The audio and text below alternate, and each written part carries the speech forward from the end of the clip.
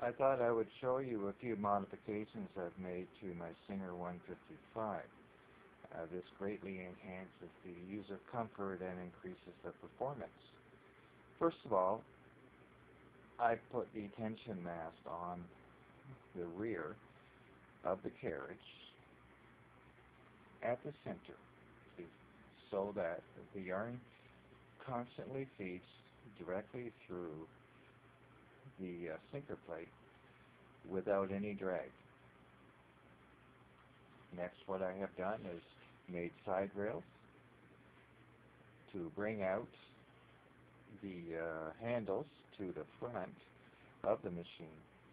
This way I don't have to reach up and over when I am knitting 1,000 rows or whatever, and it greatly enhances the comfort level.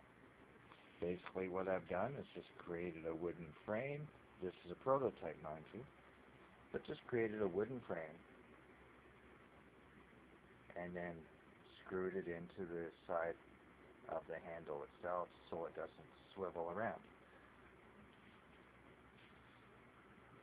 This is sweet. So this gives you a basic idea. This also comes out far enough to accommodate the river and the accessories.